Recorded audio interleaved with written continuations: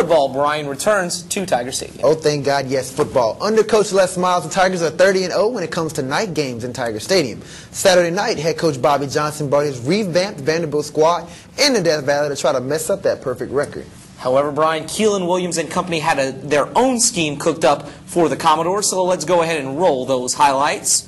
While Jordan Jefferson was getting things warmed up on the field, Matthew McConaughey, hey, goodbye in his Texas burnt orange, kept the fans entertained.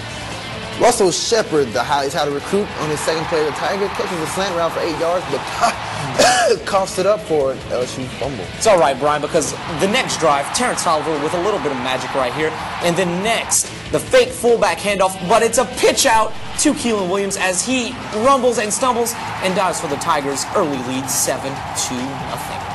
Moving right on into the second quarter, Vanderbilt quarterback Larry Smith fakes the handoff here, drops the ball, has time to pick it up and score it for the Vanderbilt touchdown. The Tigers will still lead, though, by a score of 10-7.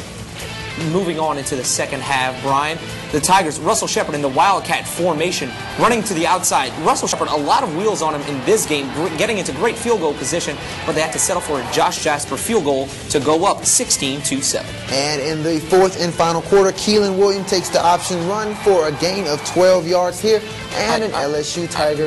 Brian, I'm going to let you finish.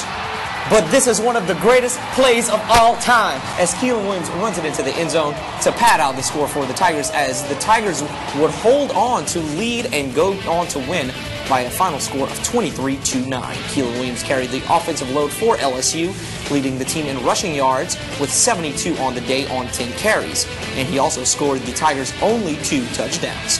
LSU returns to Tiger Stadium next weekend, where they'll host in-state foe, the University of Louisiana at Lafayette.